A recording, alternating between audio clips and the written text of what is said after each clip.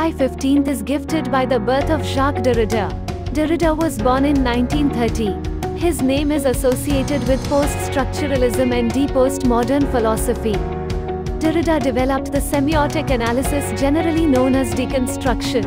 Deconstruction is a method, critically analyzing the philosophical and literary language by emphasizing the internal workings of language and conceptual systems, the relational quality of meaning, and the assumptions implicit in forms of expression. Derrida has published more than 40 books. His significant contributions lie in humanities, social science and literature, speech and phenomena of grammatology, writing and difference, and margins of philosophy are considered as the long-lasting contributions of Derrida. These writings influenced various activists and political movements during the late 20th century.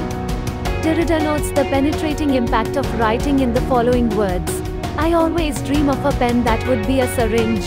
He said the irony of the world in nutshell.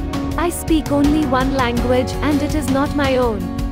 He honored books and said, "I believe in the value of the book which keeps something irreplaceable, and in the necessity of fighting to secure its respect."